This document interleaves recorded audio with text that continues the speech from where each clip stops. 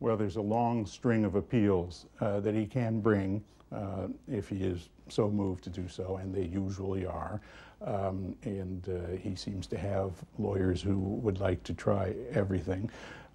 So that will enable him to delay the death penalty for maybe even over 10 years. How do you feel it will go today? Fast, I'm sure.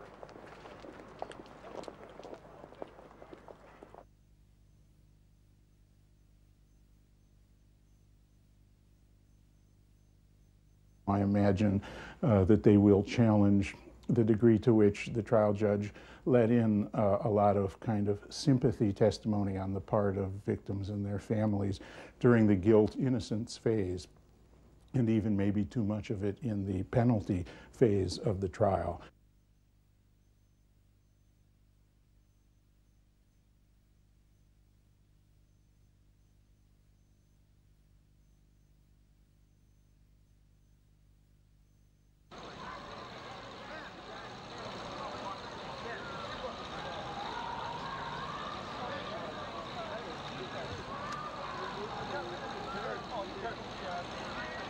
Any of them there.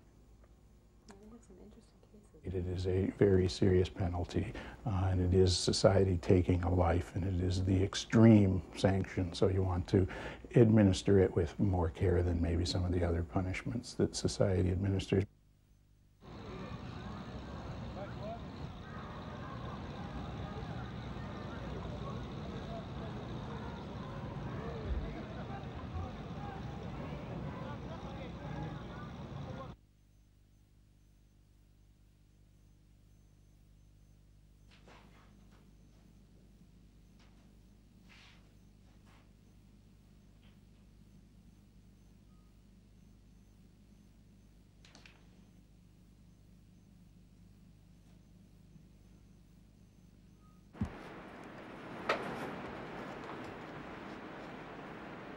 I think there's an ambivalence about the death penalty.